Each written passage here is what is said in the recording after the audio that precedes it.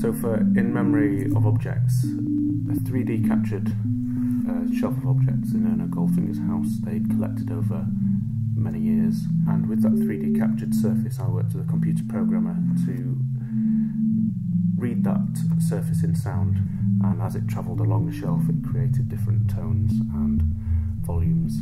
The aim was to capture the character of the objects in a kind of dematerialised form.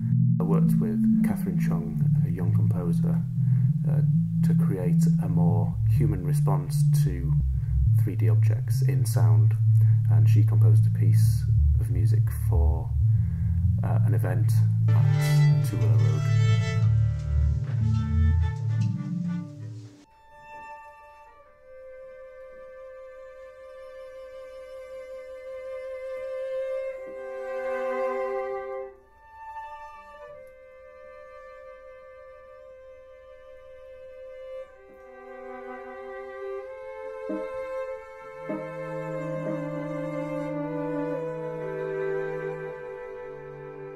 The pieces are remarkably similar, even though Catherine never heard the digital response to the objects, and she created her own response.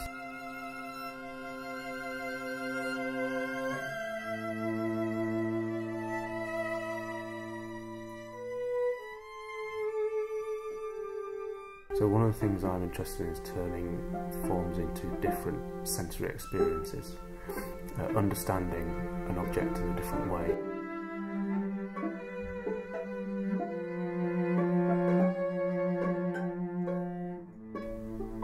Sound is a very good way of not only picking up the shapes and forms of the objects and the textures, but it also conveys an emotional side to the objects as well.